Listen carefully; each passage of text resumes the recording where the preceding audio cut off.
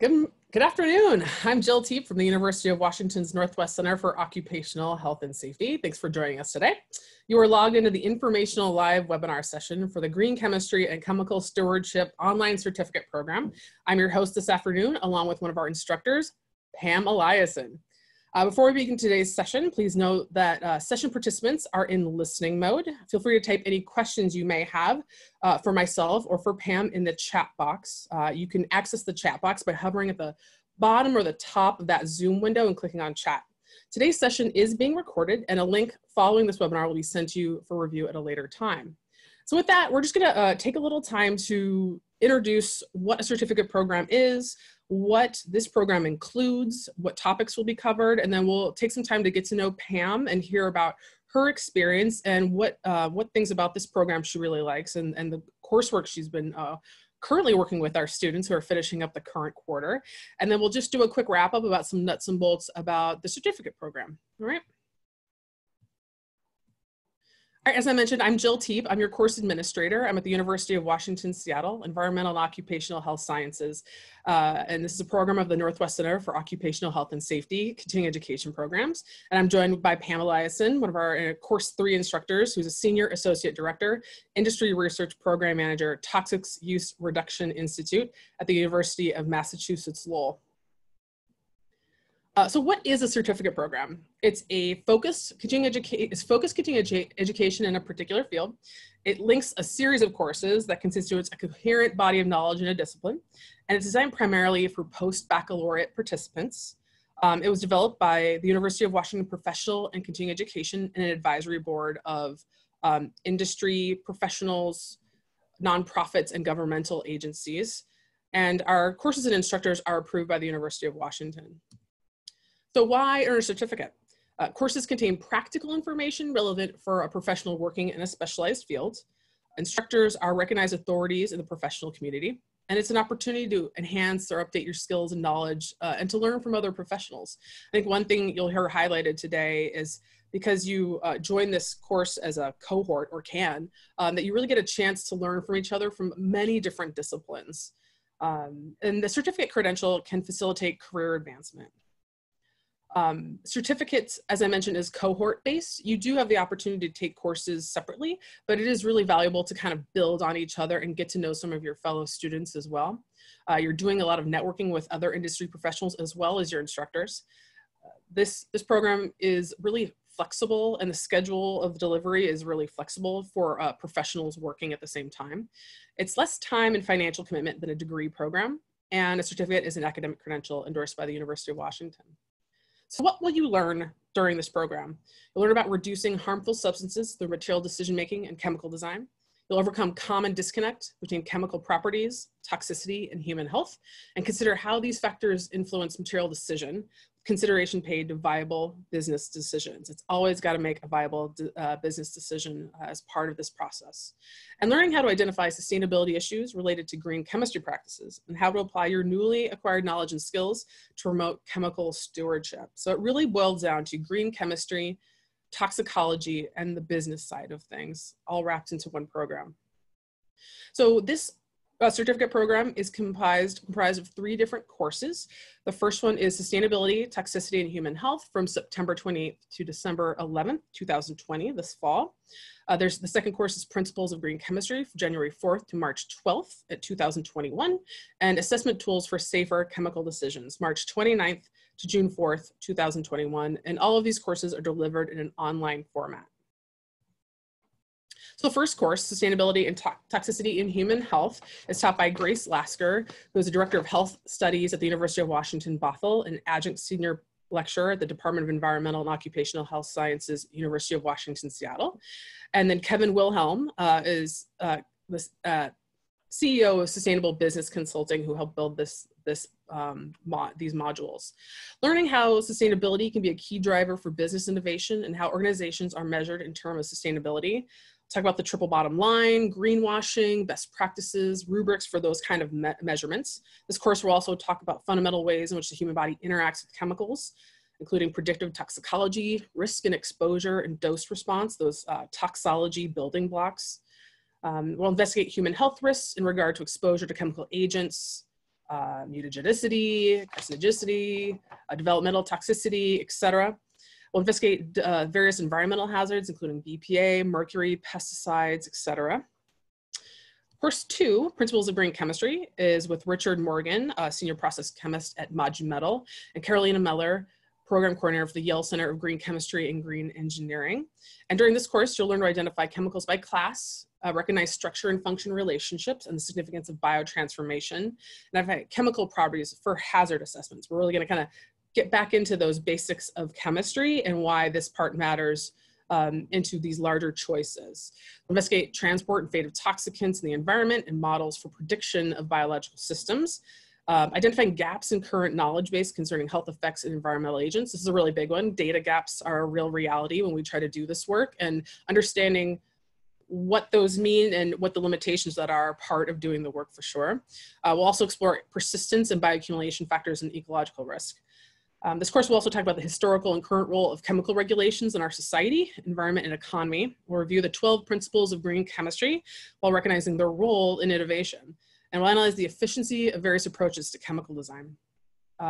We'll kind of go to that basic chemistry nomenclature, understanding the application of green chemistry, assessing impacts of solvent usage, identify green chemistry alternative solvent systems as an example, and understanding guidelines for designing chemicals that have a lower inherent toxicity while investigating case studies for designing safer chemicals. And finally, course 3, we have Pam Eliason, our instructor, here with us today. And this course, we'll learn about alternative assessment methodologies and accompanying decision rules, as well as EPA alternative assessment methodology, and understand OSHA's toolkit for transitioning to safer chemicals and other tools for workers. Recognize decision-making frameworks for selecting chemicals. I think when I took this course as a student, and as I am the administrator as well, but as a student, the decision-making piece of this was so valuable and something I had not spent much time learning about before. So I think that's really a significant piece of this work as well. This course will also discuss chemical hazard assessment tools used by regulators, manufacturers, and retailers. Complete a case study to assess hazards, classify hazards, and assign benchmarks. It'll discuss history of third-party evaluation tools, their advantages and disadvantages, and use by business. Really big topic and a really important one. And then review third-party evaluation tools, learn to utilize life cycle thinking and life cycle management. And then finally, you'll complete a capstone project to evaluate a chemical or product within a sustainability framework. And that's a chance for participant to explore things they are really interested in. And that opportunity happens several times over the process of this program. So with that, I want to welcome Pam to the conversation today. I really appreciate you being here. Thanks for joining us, Pam. Thanks for having me. Can you kind of start off by telling us a little bit about why you wanted to teach a course in the Green Chemistry and Chemical Stewardship Certificate Program? Well, you know, I think it's so important to get the word out about the fact that you can find safer alternatives to the chemicals and the processes that you may be doing in your business. You can find safer alternatives that work. And the more people know about how to think about it and how to assess what your options are, the more likely I think they are to be able to adopt safer chemistries, safer processes. And that's the goal of the Toxics Use Reduction Institute, is to really help companies move towards safer practices so that their workers and their communities are not risking exposure to chemicals of concern and developing, generating hazardous waste that has to be managed and is also of concern. So, I mean, where I work, we're all about this. This is just a really great opportunity for me to share what I've been learning over the past 20 plus years with more people. And, I think the more people that we get really understanding the ability to seek and find and adopt safer alternatives, the better. Absolutely. Yeah. Can you talk a little bit about some of the nuts and bolts of what taking the course would feel like? Can you talk about the availability of instructors for questions, or if they want some additional resources maybe? Yeah, absolutely. So, because I work in this field, I have access to a lot of current resources that other people may not have. So I try to incorporate that into the course as we go along, and responding to discussion questions is one way that I can do that. So discussion is a big part of the course, and it's a great opportunity to learn from each other. And so I just sort of plug in when I have, resources that I think would be, would just add to the conversation a little bit. So that's one way.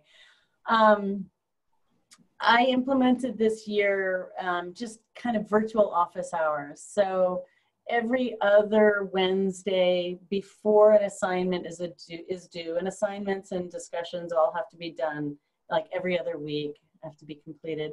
So the Wednesday prior to that deadline, I just have a Zoom meeting where people can join and ask questions, and not everybody takes advantage of it, and that's fine. It's not mandatory, but it's a great way to share information. It's also a really great way for people to kind of deepen their connection with their cohort and to share ideas. And it really, the dialogue that goes on during this course is fun. It's fun. It's just exciting. Mm-hmm. And that's a great segue into my next question, actually. Can you kind of describe what a typical assignment is like? And can you maybe tell us about an example of something that has been turned in by participants? Sure. So first of all, the people that are participating in this course come from a really wide spectrum of backgrounds.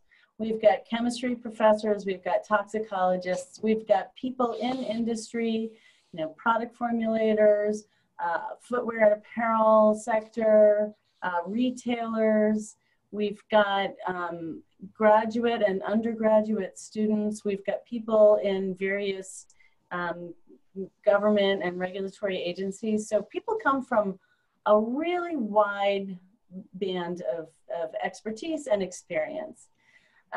So as I said, the discussion is really good. And so for instance, this year, a lot of the discussion has revolved around cleaning and disinfecting. And how do you make choices and assess your options, both for your own home and for your workplace? And so much depth of information has come to those discussions and assignments. The assignments really kind of walk the class through understanding all of the different aspects that need to be considered when you want to make a decision on a different alternative.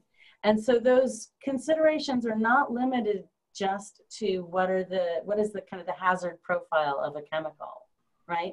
Yeah. When we think about alternatives, we think about like, well, great, let me just substitute something safer. And that's often an option. It's not always an option. And so we walk through all of our assignments, kind of walk students through an understanding of the bigger picture. What are the life cycle impacts associated with option A versus option B? What are the trade-offs that you need to consider and discuss? What are the impacts? Who are the stakeholders that you need to be working with in order to promote adoption? What are the drivers that influence your choices? And those questions differ depending on where you are in the supply chain. Are you a consumer? Are you a regulator? Are you a formulator? Are you a company that uses, chemicals? Where you are in that supply chain really influences your answers. We spend a little bit of time looking at one of the primary tools that companies globally use when trying to assess chemical substitutions, the green screen for safer chemicals, or safer chemistry, safer chemicals, one of those, the green screen, which is a very, very well put together, very robust process that walks you through how to determine whether or not a chemical chemical A is safer than chemical B. You know, it walks you through really understanding as much as you can about the hazards associated with the use of the chemical. That is a very complex, very robust, very challenging tool. We bring it really down and kind of, you know, dumb it down just enough so that, you know, people can kind of get a better handle on what the results of a green screen might actually mean. So we do that. Talking about trade-offs has been really interesting, and both in the discussion as well as in the assignments, it's so fascinating to see how, depending on where you are in the supply chain, you may have a very different feel for what are the things that you need to think about. If you're a retailer thinking about what your customers' reaction might be, and then how to change behavior to promote adoption, different for a retailer than it is for a manufacturer, than it is for, you know, a regulator. So, yeah. From the content in your course, what have you found has been the most valuable or useful for professionals? And could you give an example of that? Well, as I say, I think that the whole course really is designed to give people a broader perspective. And so I think there's like a progression through the assignments and the discussions that's really valuable. I think that it is some of those softer questions that can be most informative. So what are the drivers that influence you depending on where you are, what kind of stakeholder you are? You know, really thinking that through, because that affects how you would approach trying to get change to happen, right? If you understand what drives different stakeholders and the stakeholders you're interested in, really thinking about the trade-offs and you know, identifying a chemical that is so much safer than the chemical that's currently being used would seem at the face of it like a really obvious choice, but there are so many other trade-offs to think about. What's the impact on the workers? Is it effective? How will it affect, you know, your production rate? You know, is it affordable? Is it available? So really helping the class kind of think about the trade-offs in a larger way. It's not just about, is it safer? And so, you know, one of the things that we talked about in this course is, as I said, cleaning and disinfection and antimicrobials. And so many, actually, I was just kind of looking through some of the capstone studies that have been turned in already, and several people have looked at that as their capstone project. Now, how do I assess, how do I consider the availability and the use of antimicrobials or disinfectants in different sectors? It's a really relevant question right now. Absolutely. And so people have been really interested in sharing resources and tools and thoughts on this question with each other, and really analyzing it more deeply for themselves. That's great. Thank you.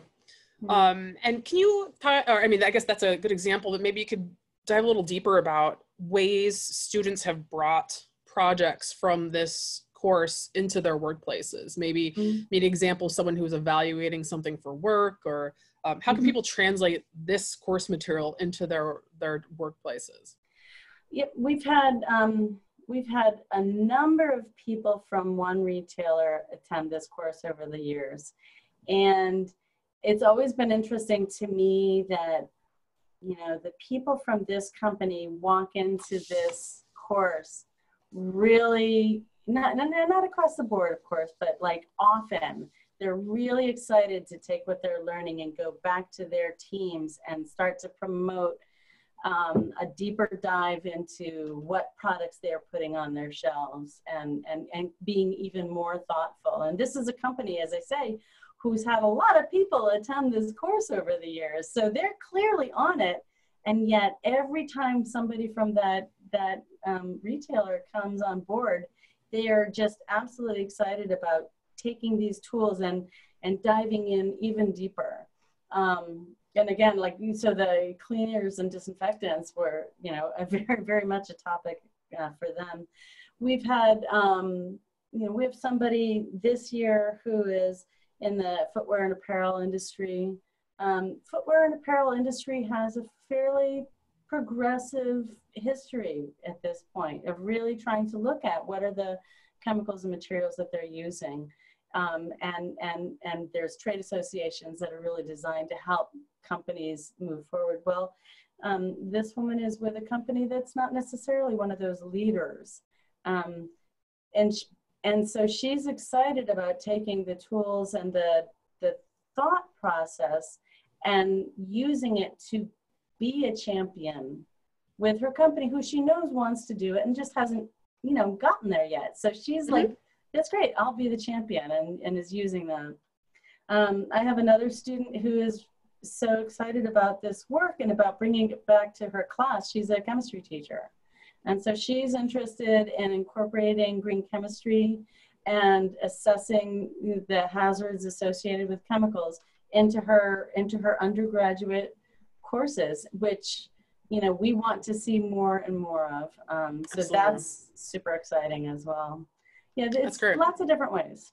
Mm-hmm. And then last question, how do you feel that this certificate program is unique? You know, it focuses on something, it shouldn't be unique, honestly, Jill. This should be something that more and more universities and more professionals demand. You know, the understanding that being more sustainable, and that sustainability isn't simply about your use of energy or about your ability to continue to make money. You know, that there are so many factors involved is really important. And this course ties the business side to the science of chemicals, to the tools that you can use to bring all of that together to make a decision that you then feel comfortable recommending to your decision makers. So it's like a really nice balance of the aspects of sustainability that focus on chemicals, but think about it in a bigger picture. And as I say, I don't think it should be unique, but I do think it is unique. I don't know that there's something else quite like this. So yeah. I'm thrilled with it. Yeah, absolutely. I think that's a good point. I really like how you're right. There's kind of a holistic's not the right word, but just like an A to Z about how to start this process, and that being able to have the data, have all those factors considered and the rationale behind it for making changes happen is really valuable. And I think something that it's easy to learn one piece of this, but when you learn all of it together in one package, it really makes a big difference, I think. It makes it something you can execute, right, in your workplace. Right. Yeah. And adoption is our goal, right? Right. It's great to learn this. It's better if we can like make it happen. Yeah, I think this is one of those things where everyone involved in this field is passionate about seeing these principles applied. And it's not just about, you know it. We're all fighting to see this happen more. And I think that's something that all the instructors are so passionate about this. And I think that's really something also that's unique about it, is not every person is so passionate about their field, but this one, everyone really is. And so it's exciting that we keep seeing the field grow and adapt, and new tools and new industries. It's really impressive to me how it continues to grow. Yeah, and I got to say that the students are also really passionate, and that really comes out in the discussions. It really comes out in their analysis of the questions and the assignments. I mean, they're not taking this because it's for the fun of it. I mean, they're like really committed to taking this information and making it work for them, and that's great to see. Yeah. Great. Thank you so much, Pam. We appreciate you answering those questions.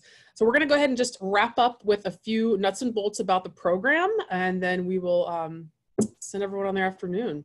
So what can you expect when you participate in one of these courses? Each course is a 5-credit class. It takes 3 classes to complete the certificate program. It is self-paced, but you can expect to spend around 5 to 10 hours per week. Certain subjects may want to dive deeper, others ones you'll have experience with and maybe not need as much time. Each course covers 5 modules, and there's a new module every 2 weeks, just about. And then there's about 1 assignment and 1 activity per module. That's what Pam was kind of talking about before.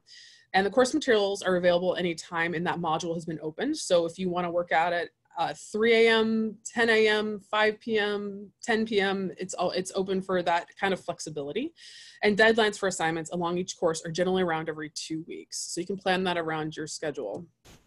Pam mentioned that we have a really wide array of industries and professionals that participate in this. And so this is not an exclusive list at all, and it continues to expand. But we typically have people who are engineers, chemists, material scientists, product managers, supply chain procurement professionals, sustainability consultants and coordinators, environmental managers, health and safety professionals, and risk managers apply. Again, not exhaustive, but certainly an inclusive group of people that are participating in this program. We recommend that people have a 4-year degree and at least a couple of years of professional experience. It doesn't have to be within this field. It's just that sometimes the aspect of this, that it's really practical information for a workplace. So we want people to be prepared for that, but it's not exclusive of that. And then we'd ask that people have a basic knowledge of chemistry equivalent to a basic college level chemistry course. To go ahead and join the course, go ahead and visit our website at osha.washington.edu, and there's a registration pages there. You'll get a link sent to you later as well. Once you create an account, you can register for 1 or 3 courses. The registration deadline is 2 weeks before the start of each course. And you can register for 1 course at a time, but you will not receive a certificate unless you've completed all 3 courses. Each course is $910 and includes 5.0 CEUs. And then you can follow the prompts on our website to check out. And about a week before the course, you'll be provided with login information to access the course learning environment. And I can help you navigate that if you're new to that environment as well. And the deadline for registration for course 1 for this cohort is September 19th, 2020. So if you have any questions, I really invite you to reach out to me. My name is Jill Tepe, jstod@uw.edu. Thank you so much, Pam, and thank you for everyone for joining us today. Participants, you'll be receiving a follow-up email with the link to the certificate info site and registration links for the 3 courses, as well as a recording of today's session for you to review or share with colleagues. Please note, again, the registration deadline for the first course is September 19th. And feel free to contact me at any time with any questions you may have. And we really hope you can join us come September. Thank you so much. I look forward to meeting new people. Absolutely. Thank you so much, Pam. Thanks. Take care. Bye.